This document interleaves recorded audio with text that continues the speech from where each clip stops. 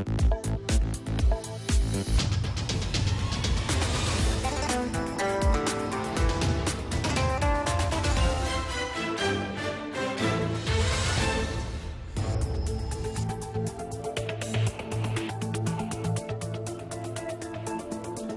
evening. You're watching the news from the Sultanate of Oman television. First, the headlines.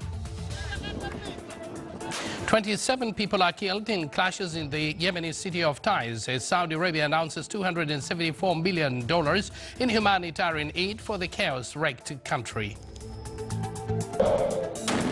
Clashes erupted amidst the suburbs of Libya as negotiations to form a unity government continue in the Moroccan resort of Shrihat. And Israel says it will transfer $470 million of withheld tax revenues to the Palestinian Authority, and President Abbas says a joint committee will discuss outstanding sums.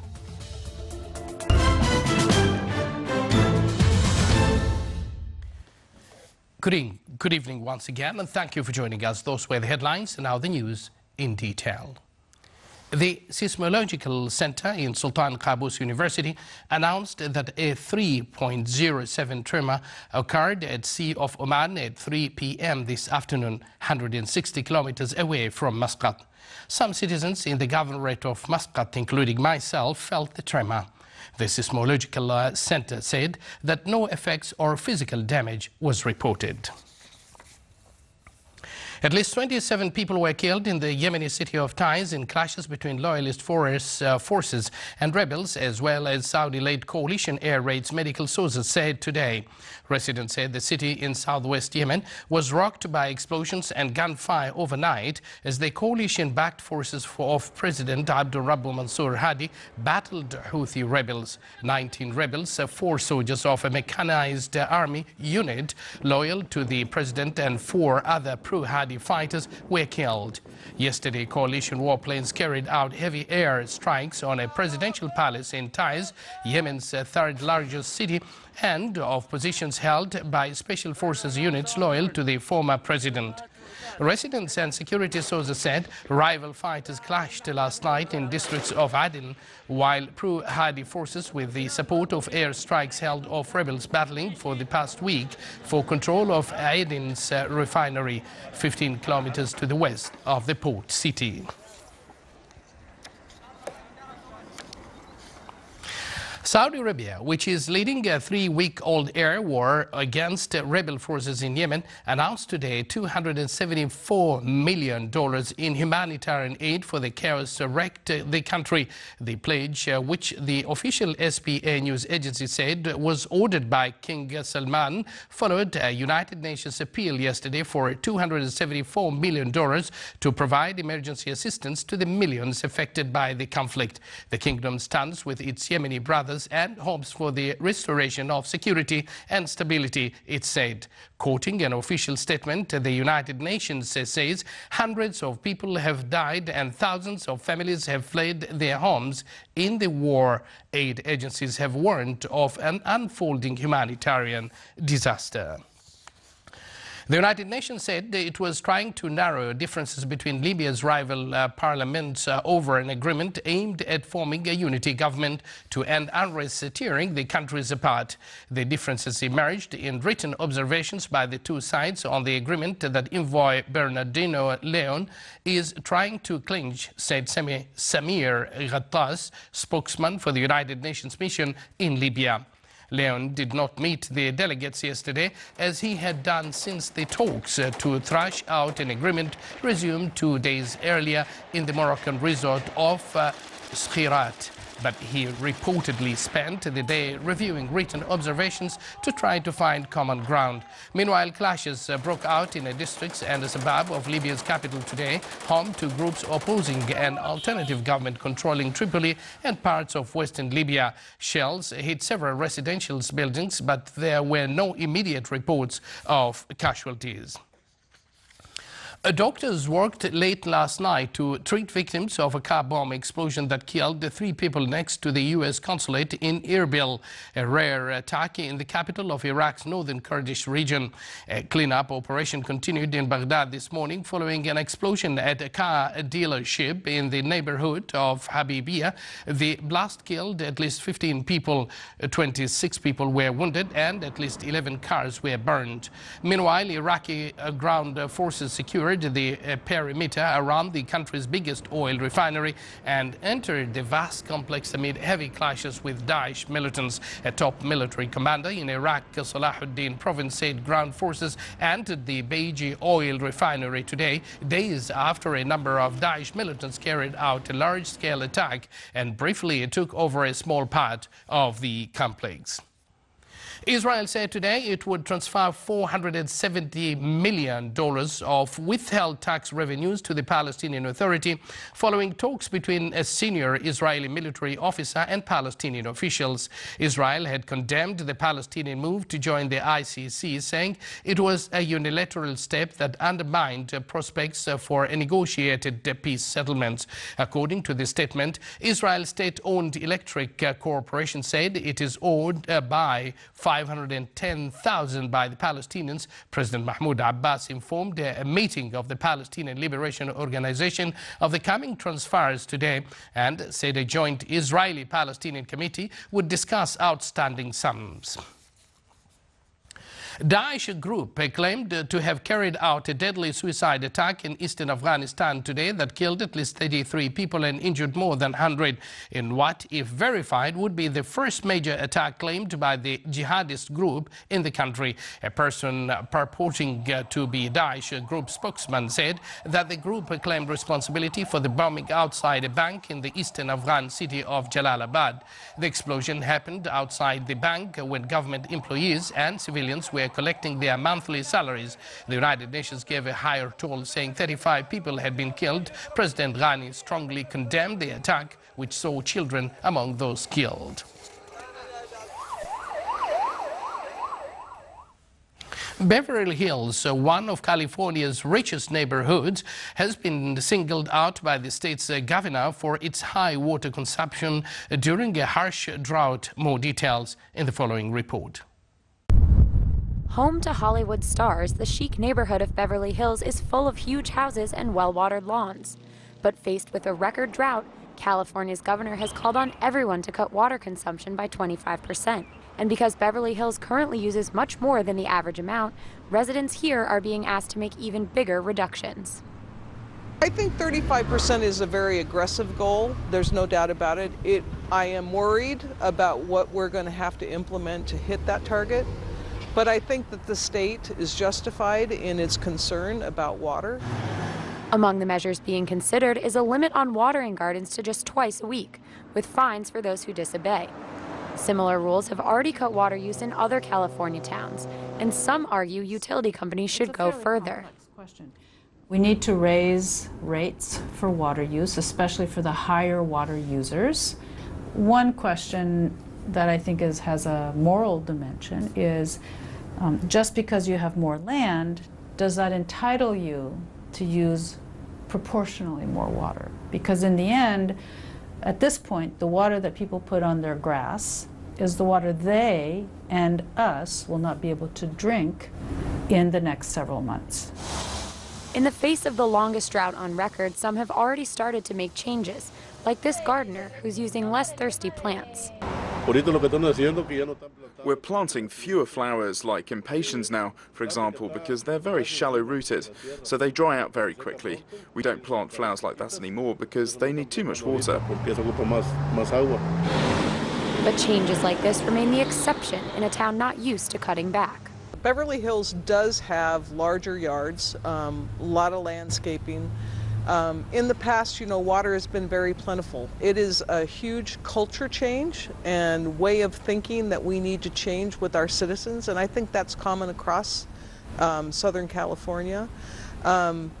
Thinking about how to do it differently and how to look differently, and it'll be a challenge. It's looking like a challenge that's not going away anytime soon. While there have been occasional showers, California will need a long and heavy wet season to officially declare an end to its drought.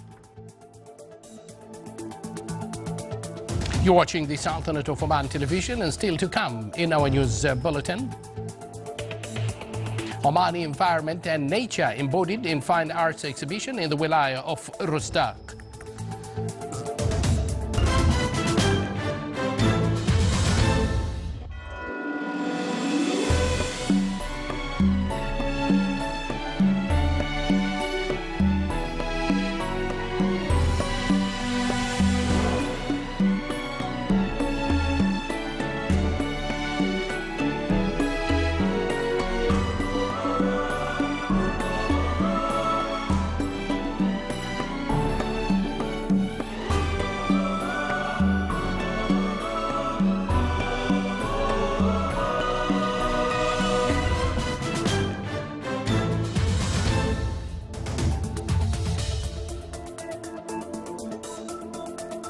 Welcome back to the news from the Sultanate of Oman television. Muscat Street in Singapore is one of the most prominent landmarks that embodies the deep-rooted relations binding the two countries. The street is located in Kampeng in Singapore, which attracts around 12 million tourists annually, with many commercial shops that have the aroma of Islamic history and the East in general. The street also reflects some symbols from the heart of Omani capital, Muscat, embodying the prosperous present of the Sultanate and its achievements. It also contributes to promoting the touristic potentials of the Sultanate. This made the national carrier of the Sultanate of Oman, Air, to open a direct route between Muscat and Singapore to acquaint tourists with the touristic features of both countries and commercial potentials in the Sultanate. Citizens of the Wilaya of Nakhal in the Governorate of South Al-Batina concluded their celebrations activities on the occasion of the safe return of His Majesty Sultan Qaboos to the homeland. The conclusion ceremony included the performance of a number of artistic shows that embodied the meanings of affection and allegiance for the country and its leader. They also expressed through all these activities their happiness for the return of the builder of Oman's modern renaissance. The conclusion ceremony was presided over by His Excellency Nasser bin Hamoud Al-Kindi, Secretary General of Royal Court Affairs.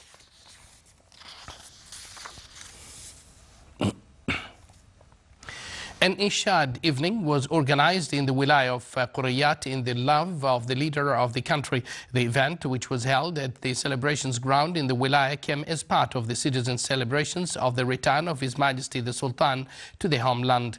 It included 11 shows performed by participants from inside and outside the Wilaya.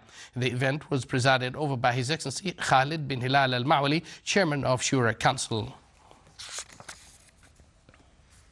The value of real estate transactions in the Sultanate by the end of February 2015 stood at Riyal Oman 1,338,000, a growth by 137.8% compared to 2014. The fees collected on these transactions stood at Riyal Oman 7.700000, a growth by 26.2%. The value of the sale transactions declined by 2.4% to record Riyal Oman 179.4 million.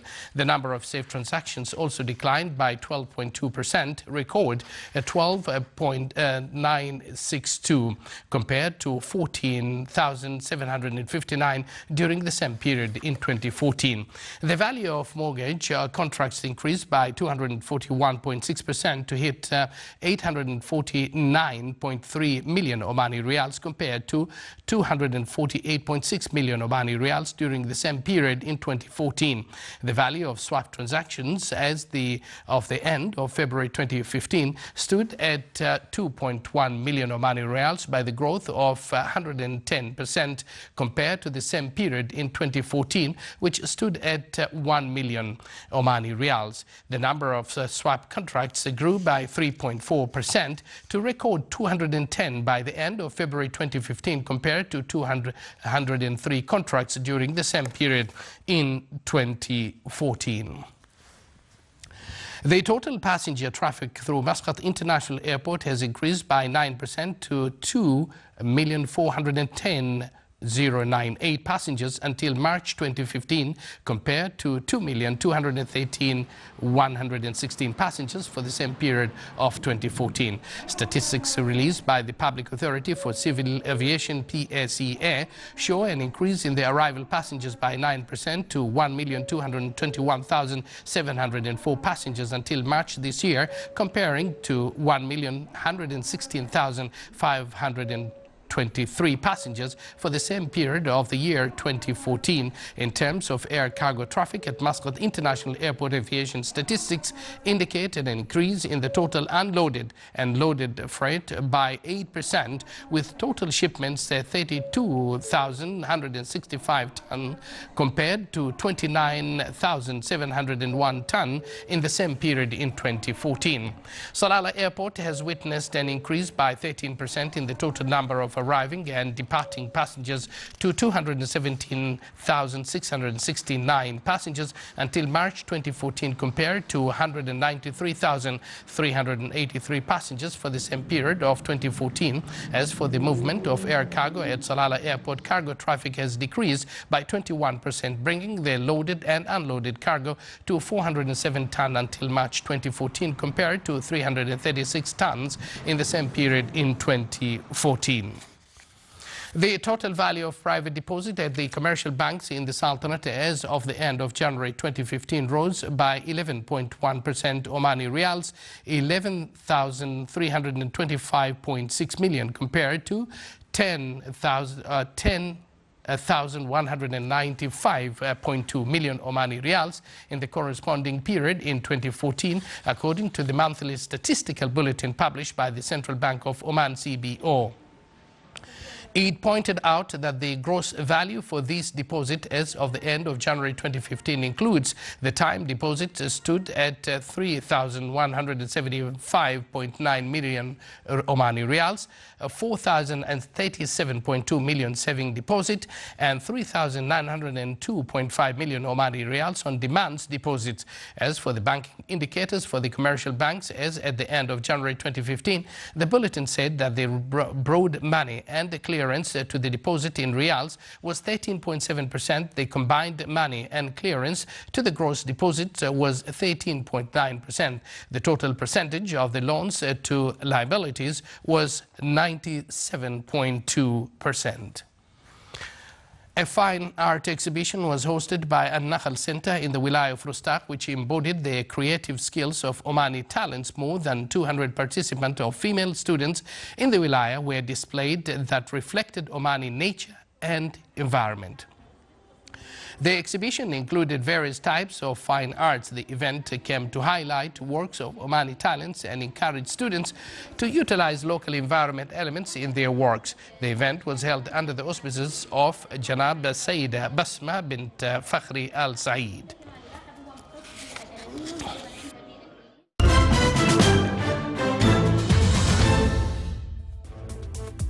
And now for the general weather forecast. Clear skies will prevail over most governorates of the Sultanate, with dust accumulation and decrease in horizontal visibility over the governorates of Buraymi and Al-Dhahira. Clouds might also accumulate during late night and at dawn on the southeastern coast. Winds will be northeasterly light to moderate along the coast of Sea of Oman, while it will be southwesterly light to moderate on the southeastern coast and northwesterly light to moderate along the rest of the Sultanate.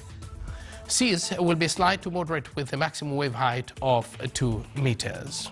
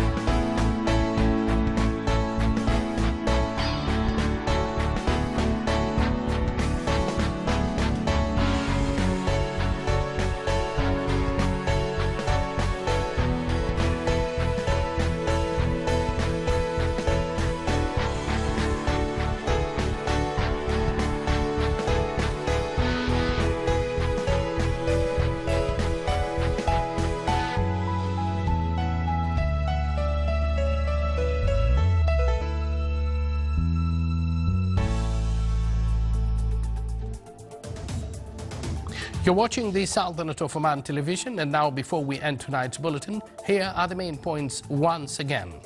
27 people are killed in clashes in the Yemeni city of Taiz as Saudi Arabia announces $274 million in humanitarian aid for the chaos-wrecked country. Clashes erupt amid suburbs of Libya as the negotiations to form a unity government continue in the Moroccan resort of Skhirat. And Israel says it will transfer $470 million of withheld tax revenues to the Palestinian Authority, and President Abbas says a joint committee will discuss outstanding sums. With that, we come to an end of tonight's news bulletin. From all of us here at the newsroom and the studios, it's good night.